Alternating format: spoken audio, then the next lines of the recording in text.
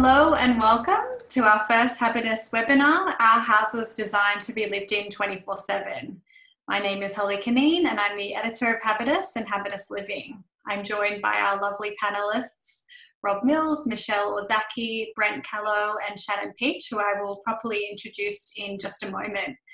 Today we are speaking about what we are learning as architects, designers, developers, product suppliers, and more generally as residents as we spend more time than ever in our home.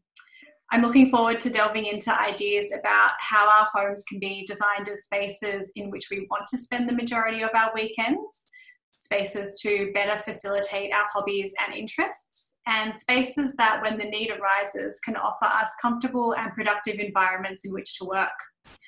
We'll also be looking at evolutions in residential architecture over the past decade in design and function, as well as predicting how a global health crisis might impact or encourage further growth in the months, years, and even decades to come. If you have any questions that come to mind throughout the discussion, please pop them in the dedicated Q&A channel just below, and we will come to them in the final 10 minutes of this 60-minute webinar. I'll now introduce our panelists, who they are, what they do, their history in the architecture and design industry, and the insights they'll be able to share with us today, and then we can get started. First up, we've got Rob Mills. Rob is the founder and creative director of his eponymous design practice, Rob Mills Architecture and Interiors. He is an award-winning Australian architect specialising in commercial and luxury residential architecture and design. And interior design. Under the architectural arm of his studio, he works across contemporary new builds, heritage restorations and extensions, and the design of entire apartment complexes, such as Hampden by RMA. We've got Orszackzy, who is the co-founder, co-director, and one half of the Sydney-based architecture duo Clayton Orszackzy, which was founded in 2015. Prior to this, she worked for Alex Popov and Associates for 10 years, and it was here that she met her future business partner, Rebecca Clayton. Together, they are interested in modern design in urban, rural, coastal, and interstate settings. Their first project, Barn House, won the Contemporary Design Award at the 2016 Waverley Design and Heritage Awards and exemplifies the studio's commitment to working closely with client and site to craft unique and place-specific design for their projects. Shannon, we've also got joining us today. Shannon is one of 3 directors at Milieu Property, a property development company with a focus on building thoughtfully designed spaces, both inside and out, that contribute to the landscape and architectural surroundings in which they build. Shannon has 15 years of experience managing medium and high density residential and mixed use projects across Australia and a passion for socially and environmentally conscious occupier focused design. This year, Milieu is celebrating 10 years and 25 projects to date. Finally, we've got Brent Calow. Brent is the manager of strategic accounts for Havwoods, Australia. Established in 1975 in Britain, Havwoods quickly became Britain's foremost timber flooring company, supplying architects and design hunters across the world. Working on projects across a range of disciplines from residential, commercial, high-volume retail and hospitality, Brent and Havwoods are dedicated to ensuring their clients are specifying engineered timber flooring that is fit for purpose and suitable for the needs and use of the space. Welcome to our panel. As if we were in person, it would all give you a round of applause, but we're not, so we'll have to accept a virtual one. Thanks, Holly. Thanks, Holly. Right, let's get started. I'm excited to get into this. I think it's quite an interesting topic, and from speaking previously, we've had quite a few interesting points brought up. To begin with, in the past couple of weeks, what have we noticed about spending the majority of our time at home? Shannon, you're working from a room in your house that you previously wouldn't have spent a whole lot of time in. Is that right? Yes, thanks, Holly. We moved to remote working, our office, I think late in February, early in March, and it was, I guess, an experience that we were sort of dragged into rather than had anything pre-prepared. We'd sort of focused our business, I guess, on mostly being sort of face-to-face interactions and fostering relationships that way. So we hadn't, I guess, moved our business as quickly to digital and online working as some other people.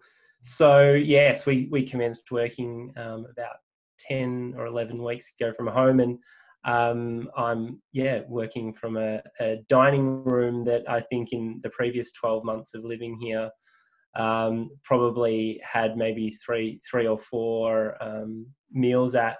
Otherwise, it was just sort of that extra room, but it's turned into the absolute perfect home office for us. Yeah. And Michelle, you've always worked from home. So where is your workspace located in the house, and how is it set up? Well, our house is an old 1950s house, and it's split level, and my work area is the lowest level of the house connected to the garden. It's open plan, it's connected to the rest of the house, but we have a huge slab of joinery in the room, and in that slab of joinery are several plug-in workstations, a television, and even a piano. So the room is multi-use. It's flexible for me during the day to work in, and for my family to enjoy at night when I don't want to be working. And you sort of mentioned previously when we spoke that it was almost, at the end of the house. So is it, in terms of its location in layout, you don't get too much walk through or distraction? Not at all. It's the full stop of the house. It connects to the garden. It's the lowest level. So no, it's actually a beautiful space. And I think one thing we've learned during this time is that we don't want to be locked in cupboards with our computer. We actually want some sense of prospect in our workspaces and some sense of connection to the environment outside. And this room certainly has that. Do you think offices will potentially pick that up moving forward? I think so. I think when people are picking up their laptops to relocate to a garden table, I think they're realising that workspaces, like all good spaces, need a sense of retreat and need a sense of prospect.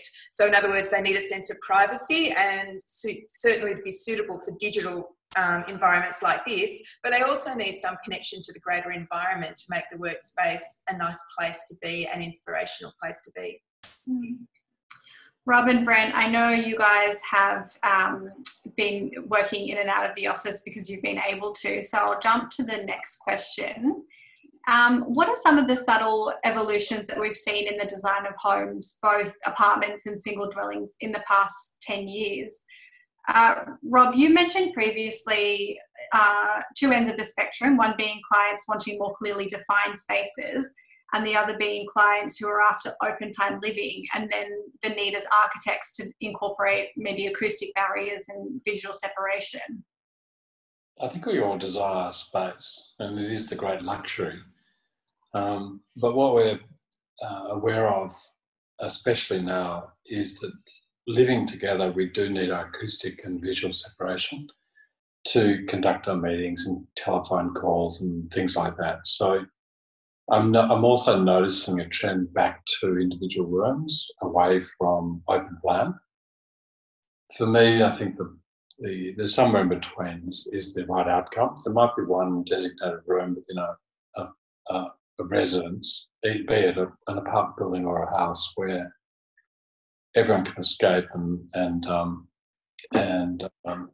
make their calls and achieve their privacy and quiet space, quiet environment, and that's important. And then I think together as a family, we need a little bit of space to gather. So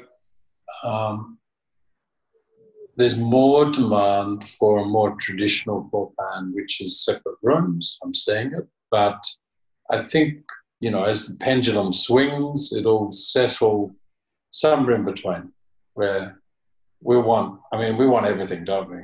Everybody wants everything. So I definitely subscribe to that, Rob. We made the choice to have 3 generations living under our roof before all of this happened. So it's definitely been a different consideration having a mother-in-law and an 8-month-old within the one space, and that's led us, for me to politely say, to experience our home differently. Yeah, I think it's interesting taking it away from the working at home, but even the weekends that we're spending inside our houses, how has that kind of, I guess, shown us what we want out of a house, what we want out of the places that we live in? I think it's that constant sort of, like what Rob said, the pendulum swinging between the sort of the open plan, summery space connected to the garden, and the idea that there are rooms which are more wintry and more cozy and more enclosed. So I think that's part of what we've been seeing in design briefs as we've been in the last few years, is there are certain rooms in the house assigned to this notion of engaging with the outside environment, both socially and naturally. And then there are spaces which are designed for retreat and refuge. And I think that they don't necessarily need to be assigned a program. They can actually be assigned a quality. So those spaces can be flexible and functional, and you can go into the cozy space for a multitude of tasks and vice versa. Mm. Brent, in your experience, sort of less designing spaces, but maybe fitting out spaces that people have, already got. What have you noticed in the past kind of years of what people look for and how people live? Yeah, I suppose in the the Australian way of living, which is you might say brought up on the quarter acre block and a nice big backyard with the densification of our suburbs, that has a bit of a quantum shift to alternative ways of providing living and dare I say it, in this current world of ours, working in those places. Definitely Rob, from what he says, is that open plan living has been a shift to connected kitchen, lounge room, living room, dining rooms, one big open space.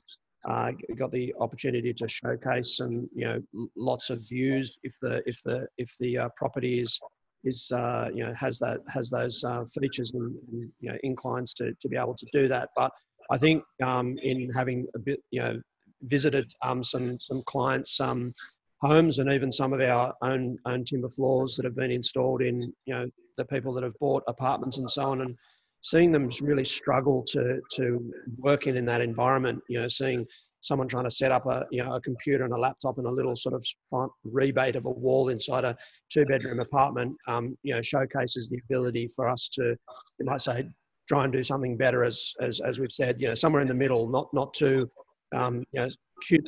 cubicalize a house, but also not to have it too open plan. So I think there's a slightly different mix out there that we can be aiming at. I'd also like to say that the drive towards open planning has also brought about the realisation that our service spaces need to be more carefully designed so that we may tuck things away. For example, the pantry's become the butler pantry, which now has appliances inside it, so that there's more separation between our open plan areas and our service areas. And entries have mudrooms, which are taken from the ideas of country houses where boots and jackets may be stored and bags may be stored, particularly apt during our current COVID, urge to be clean in the house and wanting to basically shed the outside sort of before you come inside. Yeah, potentially even more ritualistic of leaving, like entering the home, which is more personal. Yeah, and like Japanese architecture where the bathtub's at the door and people must remove their shoes and have the bath in traditional Japanese houses before they enter the space. Mm. It's certainly a time of change, isn't it? And so I liked your idea then, Michelle, of bringing in alternative cultures and considering them for our way of life. And this is one of the great joys of this time, in amongst all of the trauma, is it's a time of change, and that's one of the things that we can embrace. That's the positive we can embrace from this time. Definitely. Shannon, you design it at Milieu property, kind of, houses for a lot of people. How do you think this will make you, or what do you think you'll take from this designing for a lot of people moving into the future? How can we be both specific to individual needs, but then also, I guess, a little bit more mass oriented? Yeah, sure. I guess we've always taken the pathway of designing the apartments from the inside out, really taking the view of the occupant and putting those glasses on rather than starting with the outside of a building and sort of just cutting it up. So it really instills, I think, the importance of room and apartment planning driving the overall building design.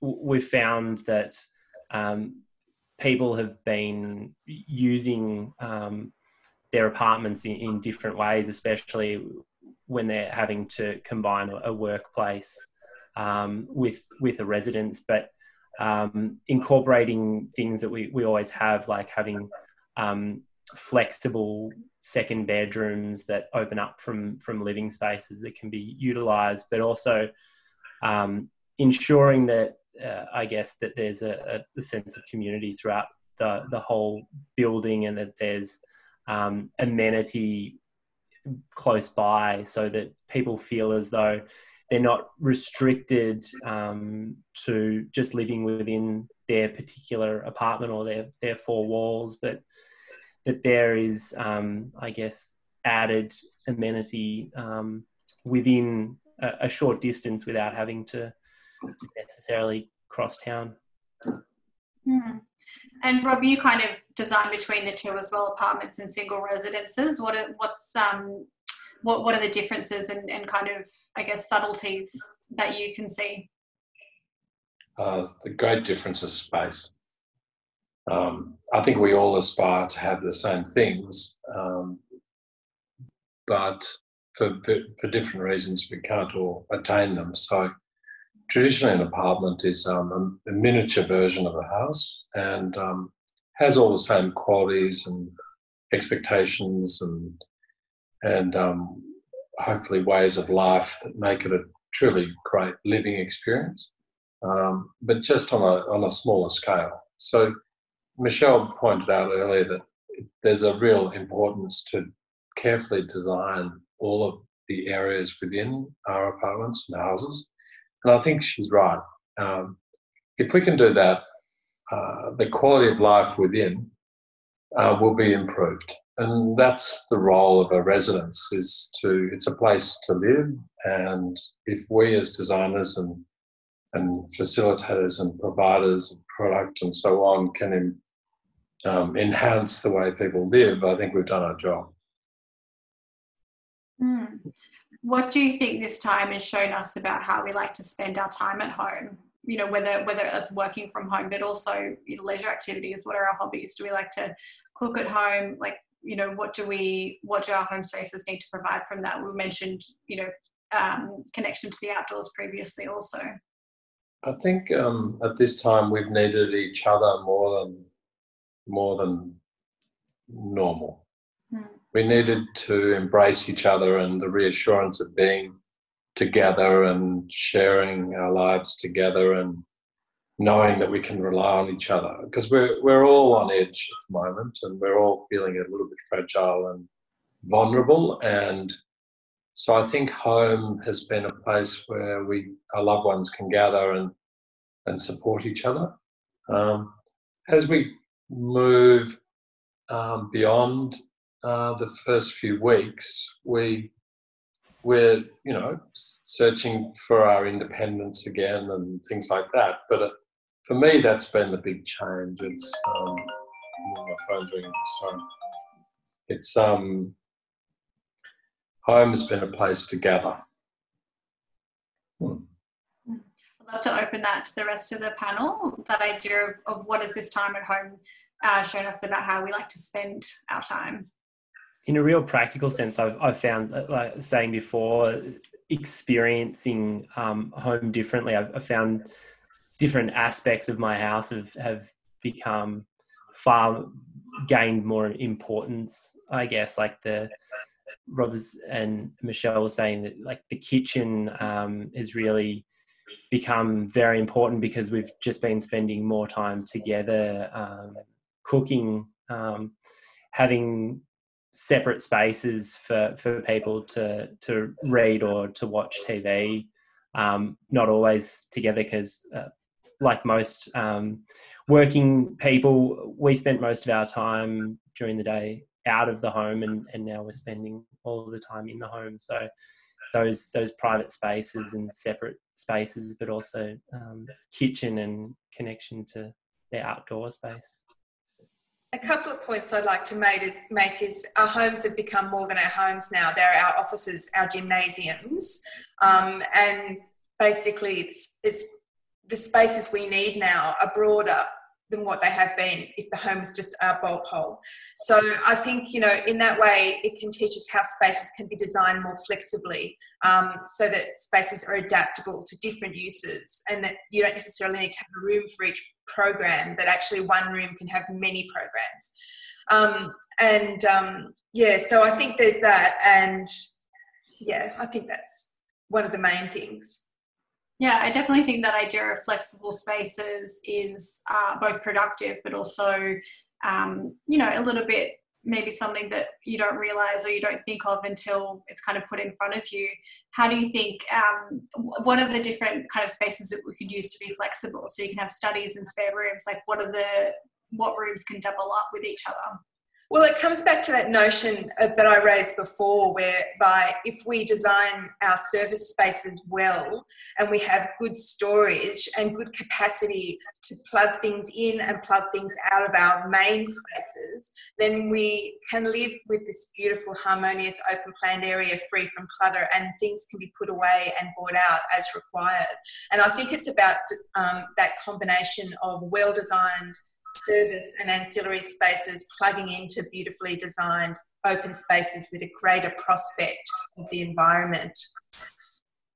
Yeah, I'd also like to add is that the enforced decentralisation of work through this current period has really shone a spotlight on homes. You know, where does a person do their work? How can they do it efficiently? You know, just for my own personal example, you know, needing a room that is, you know, acoustically good for doing, you know, phone calls or for doing webinars without it being, you know, being disrupted or being, you know, impractical. So, you know, there's got to be I think there's got to be a separation in regards to the way we go about, you know, the design of homes and how we work from them, but make sure there's not too much disconnection. It's an interesting term that we've always used, the home office. Maybe it's the office home, who knows? Yeah, our spaces should be pleasant and inspirational and nice to live in. So for that, we still need this concept of prospect. And in many ways, I drew this example the other day when we spoke, but in many ways what we're going through currently with COVID can draw some similarities to what happened in the early 20th century with tuberculosis, and how modernism changed design from 19th century sets of rooms to spaces which had an emphasis on natural light, lots of air and lots of space. In fact, Le Corbusier actually had devised a formula for the minimum amount of windows for a healthy house, and had placed a hand washing sink at the front door of his famous Villa Savoy. So there was a movement that was, you know, happening in that early 20th century through the fear of tuberculosis, which may draw some parallels to what we're currently going through. But the lesson, the take home from that is that we need spaces that do have light, air and space that we can inhabit and not feel trapped in. Can I add to that, Holly? Please, yeah. Yeah, it's a good segue, Michelle, a good foundation comment. We have a responsibility as practitioners, all of us, and suppliers, to create and design environments that are healthy to live in, so there are no toxins and so on in our specification. And that is a kind of relatively new movement. It's been talked about for a long time, but it's been difficult to achieve because the suppliers weren't supplying those sorts of products, and that they are today.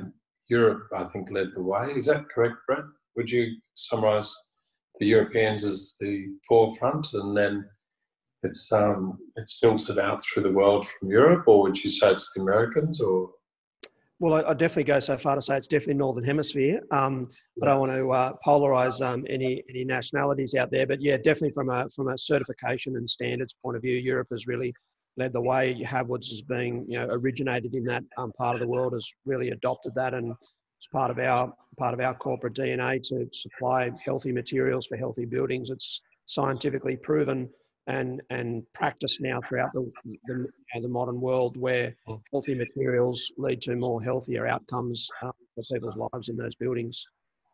So probably a less obvious experience of the home that you're immediately, I guess you can experience the light quality or the thermal quality of your home at various times, but you need to spend prolonged periods of time there to really get a feeling for the health properties of the home. I just like to extend that point that Rob has raised to talk about EMR in the home, and we're all becoming increasingly digitally focused with Wi-Fi's and 5G and all sorts of electronic devices in our homes. And I have recently had clients that have been quite concerned about EMR in the home, and they have requested specific electrical designs in their homes so that Wi-Fi may be turned off easily in certain periods, and there are no dimmers, and there are the awareness of the electromagnetic radiation in the home is raised and dealt with rather than ignored. Even the concept of heating and cooling, you sort of mentioned that briefly, Shannon, but I think, into the future, how will we design our houses to be a little bit, will we be more aware of the importance that throughout the day they need to be fairly efficient in those ways. We haven't been spending our days at home because we go to a temperature controlled office, but now as we're spending time at home and we notice that it's going into winter and we're colder, and maybe the warmth isn't retained, or the first couple of weeks it was quite warm, certainly in Sydney. So how will that inform even the briefs? I think it's something that architects and designers and developers and kind of our industry is fairly on top of, but how will this inform what clients are briefing in and asking for? Yeah, absolutely. Light quality, air quality, acoustic quality, thermal comfort. I certainly think that spending more time in the home will place a greater value for people on those things. They'll see and be willing to invest further in those things that once could have been less important or less willing to invest in long term. And it's inexpensive. Insulation is really one of the most inexpensive elements within a building. And all we have to do is leave room for insulation, because you need volume, airspace, and then specify the insulation. And there you have it. And you've got a thermally secure environment, which are much more enjoyable to live in.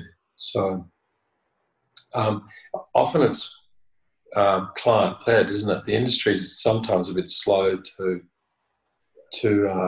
embrace these ideas, and it's the clients who lead us to specifying these solutions. Absolutely. Education we've always found to be the key, that the more we as a developer or a designer can educate people en masse, the more that they'll be coming to you with the brief saying, I've learned about thermal comfort or acoustic performance, and this now forms part of my brief for my new design. How do we think briefs for the home will change after this, especially coming from clients? What do you think residents and occupants will be asking for and seeking out? I think it's like a Formula One race with a lot of clients. They're quite proud. They want to be inventive, and they want to lead their friends and their family with solutions that haven't been considered before. And so they'll go in search of ideas around the world and introduce them to you, their designer, and so that and that's the power of the internet. It's really changed design through Pinterest and Instagram and the other visual mediums,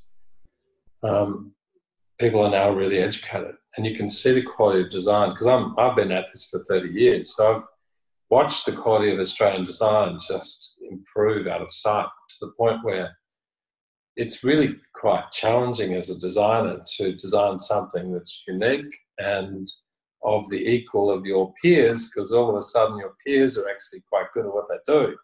Whereas, back 30 years ago, there weren't many who were being creative and inventive and so on. So it's a powerful time. It's a great time to be a client, a consumer, I think. There's lots of good choice.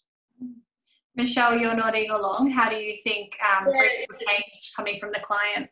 It's a deviation from our original topic, but I often reflect on how social media has educated and changed our clients, because I've also been working for some long time in design, and basically what I'm seeing is that clients are more educated, they're more visually educated, but what's happening is because there's a feast of things to look at on social media, they're less inclined to come to key decisions quickly, because there's always the next thing. It's like, I like that, but I also like this. So in many senses, that's now our roles as designers, is to actually filter the influences that come visually upon our clients and help them to keep a key path in what they're trying to create. So there's not like a milieu, of influences on the one project. So yeah, it's definitely changed our landscape as designers. Shannon, you count some of Melbourne's most celebrated architecture and design studios in your list of collaborators. As a developer, what have you learned working with out-of-house architects? I think we work with new and emerging practices, but also quite established practices as well. And one thing that is sort of a not negotiable before we start on a new relationship is making sure that we share the principle of designing something that fits within its place or its surroundings and context. So it's probably, we learn something new off each designer, because they're usually from the area that we're designing in, and they design colloquially with a colloquial kind of design palette. But we're always learning something new, how to design, seeing the cat in the back of Michelle. Something new about how to design certain aspects of a building better. It's been interesting for us, I think, in this period to see how that there's probably been a shortcoming when it comes to multi-res and certainly high-rise multi-residential that was really focused on, I guess, being that sort of hotel style of accommodation where people really just had their things and went to sleep, but probably spent most of their waking hours elsewhere. Whereas I think that there'll be a much more of a push towards multi-residential that really caters for people in a more rounded sense, like we're talking about today, that people can live 24/7. You're at Milieu, you're quite particular with the sites that you choose to build on and the community and amenity and its surrounds. Maybe you sort of mentioned that just now. Maybe you talk us through what you're looking for and why that's so important to you. Yeah, sure. I guess we look for density. We don't shy away from densifying our city and inner suburbs where amenity already exists that we can grow upon. So we're really about designing for that sort of 20-minute neighborhood where there's a diverse existing neighborhood of people and introducing a diverse range of dwelling sizes to suit all kinds of people, from young professionals to downsizers but there's so many subgroups that we find in between that of one of our biggest emerging markets is really designing for solo downsizers.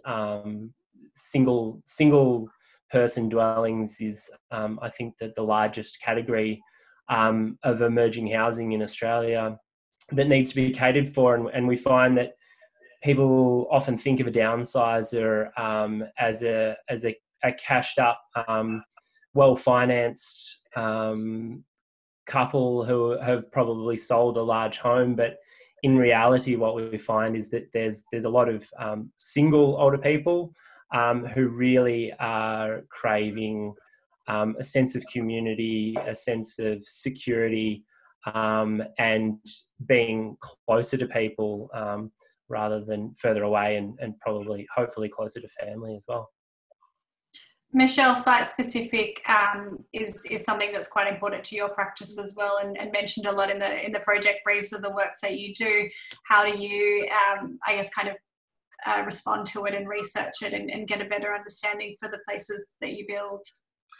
Well, we generally are designing homes for families. Our work is primarily single residences. And every site is unique. And some of our homes are, I had to do a house recently in Cottesloe Beach in Perth, which was a bit challenging, and we did it remotely. But a lot of it's just understanding, firstly, what the client wants to get out of their site. We do spend a lot of time discussing what the client's objectives are for their site, to understand what they like about it, what they don't like about it. And then, of course, looking at how the sun moves around the site, where the winds come, how we can get the most out of this particular site for each home, so that the internal environment is as good as it can be with passive thermal methods of design. So there's that as well. Can I add to that, Holly? Yeah. Land is the driver. Land informs us as to what the solution should be on that land. If you go to a property, a parcel of land with a preconceived idea, and you're not flexible, you're at risk of creating something that doesn't belong on the land. You need to immerse yourself on the land, within the environment that the land belongs to, and design in spirit with it. And they're the best outcomes. So the land leads us, actually.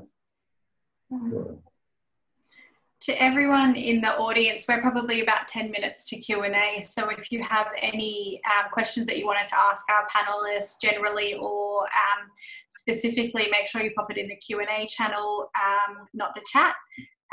Brent, there's an obvious need for durability in high volume public spaces compared to residential, but does the performance requirements change from house to house? For example, residential projects in which the occupants spend a lot of time at home, how does that differ to someone else, and does it differ? Yeah, absolutely. Durability outcomes are different from one project to the next. To talk about residential, everyone's got a certain lifestyle. Everyone's got a certain family unit, and it could be a couple that live at home. They don't wear the shoes around the house, enjoying if I could say, the timber floor as a natural aspect as possible, to a busy family with young kids, 2 dogs, soccer boots coming in out of the pool, beach house dragging some sand in. So absolutely, durability is important, because everyone's mentality is, and a right mentality is that my home's my castle. So they want something that's going to last.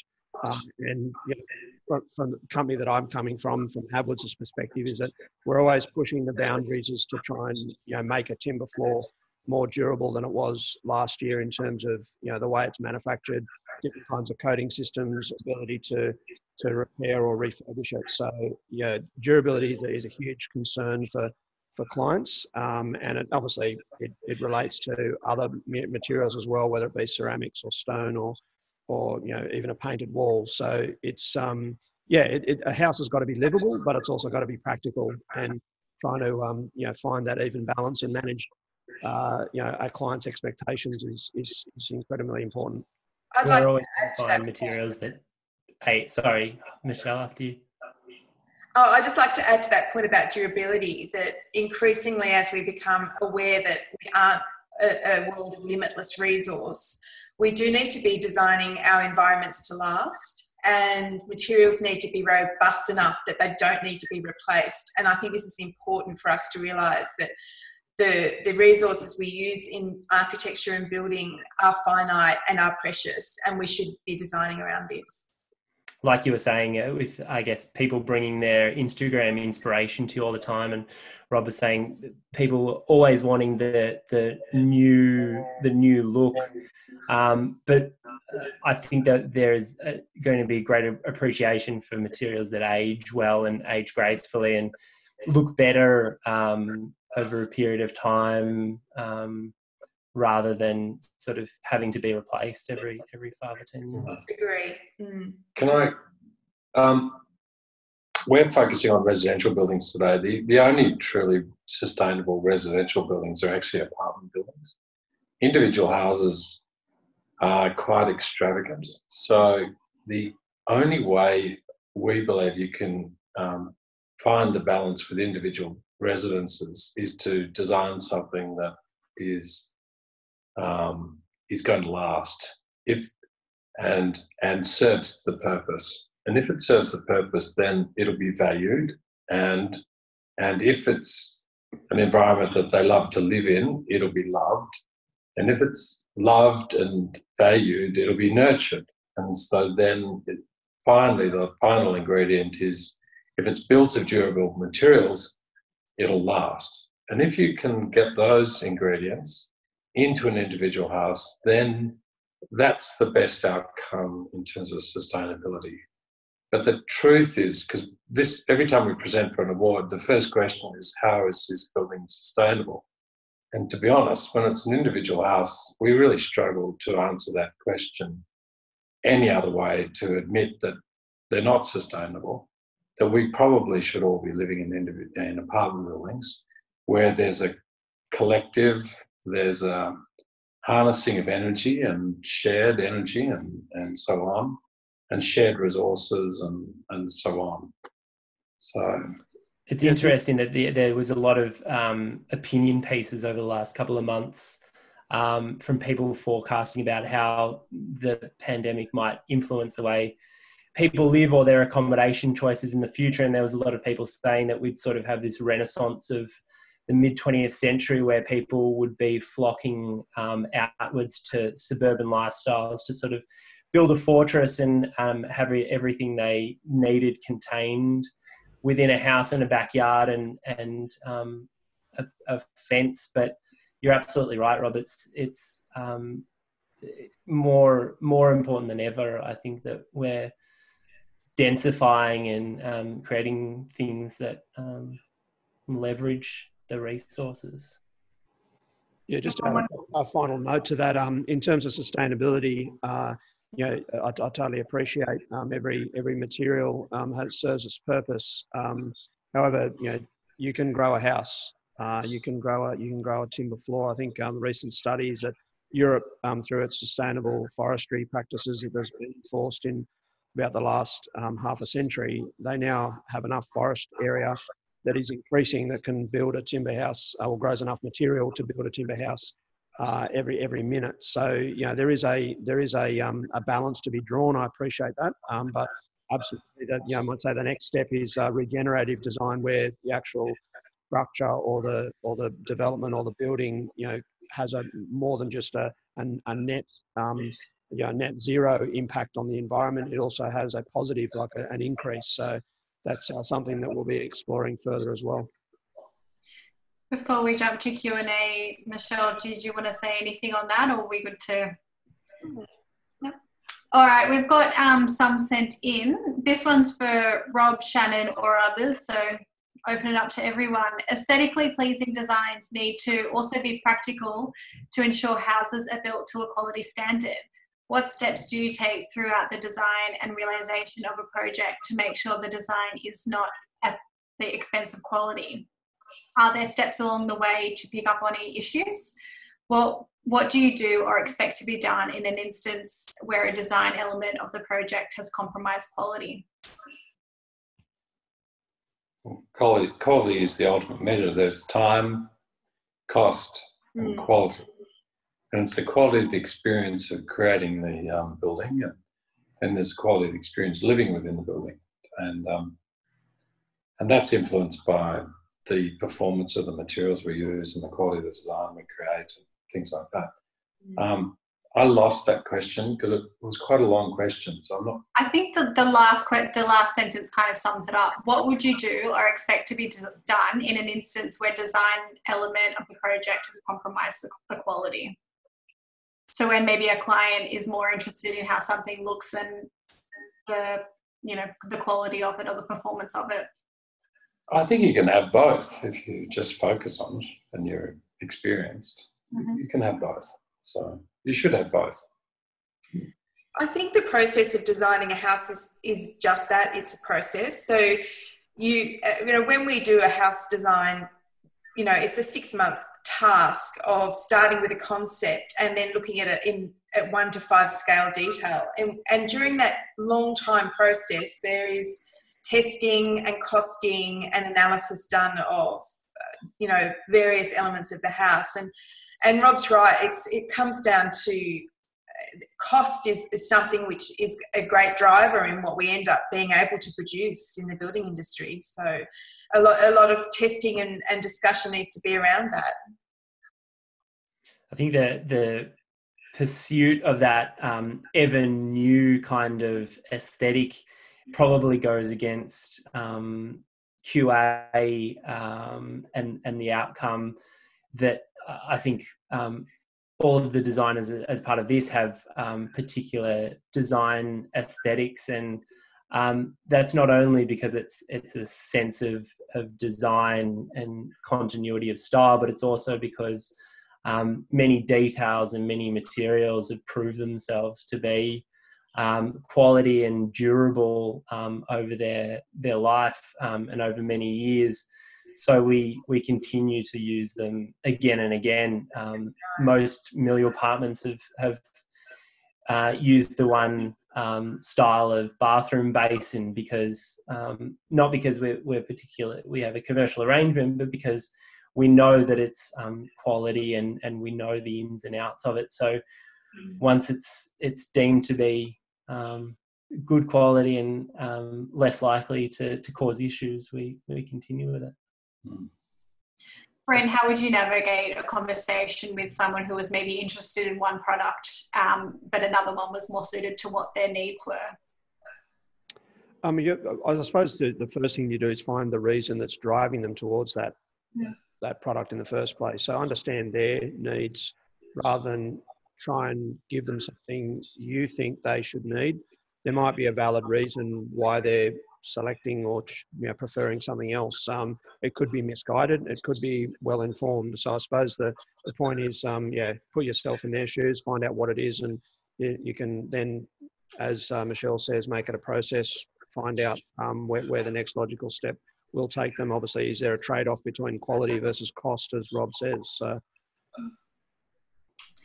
Okay, next question. Is it better to maintain and upgrade a 1930s Art Deco block in a Blue Ribbon Eastern Beaches Sydney position alongside others of the same, or sell to a developer and rebuild because it's almost 100 years old now? That's a density question. If you can double the density, provided the building's not of architectural merit and should be retained, it probably should be replaced. Anyone else? I would agree with that. Yeah, you need to we need to use our existing infrastructure, public transport, sewer, water, electrical, and so on. So provided it's not a conservation building and of architectural merit and should be retained because it makes a true contribution to the city, if the density can be substantially increased, it should be replaced. Michelle? Yeah, I probably would be on the other side of the pendulum a little bit more, being a lover of old things and living in an old house myself. And because I think there's more than just the program and the economics to our environment. I think there's also the richer, the reasons we travel to Italy to see that sort of like time sort of etched into space. I think there's some merit in understanding there are cultural perspectives on the built environment that are worth preserving as well. And certainly I think at the moment I'm working on a project in Bellevue Hill where it's quite an awful house, but we're reusing the whole core of the house and inserting new things in it, but we're reusing quite a lot of it. So I think, you know, there is that idea of there's more than just program and practicality, that culture and history are important to us as people and in our environment. We've got another question. If working from home is here to stay, how will this affect the design of apartment living with home office functionality?